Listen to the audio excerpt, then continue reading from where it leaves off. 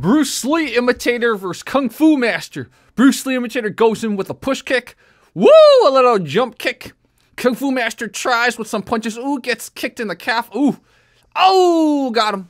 Got him. Wow. That was it, guys. Slow motion. That was a pretty epic exchange, man. Look at that. Push kick. Very telegraphed. Kung Fu Master, if he sparred a little bit more, would have seen that. That was just to show off. That was never going to reach him.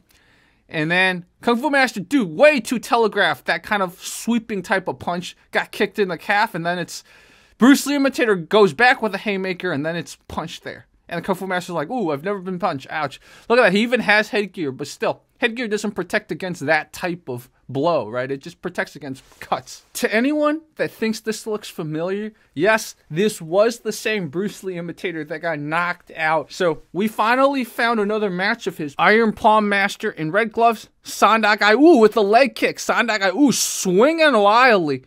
He doesn't even need to protect himself. He's like, you have never taken a punch. You just hit things with your palm. Look at that. Wow. So one more time. Again, Sanda guy just, he did that first kick he knew. He knew this guy couldn't take punches. He wasn't even defending himself when he punched. Iron Palm Master to his credit was trying to fight back, but nope.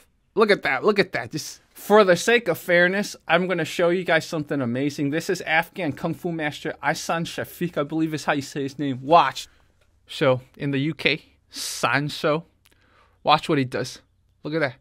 That's like a shao cui or gua cui. Look at how he evades afterwards. And look at this kick, straight out of a movie, man. Straight out of a Jet Li movie. And then this takedown is awesome. Look at this.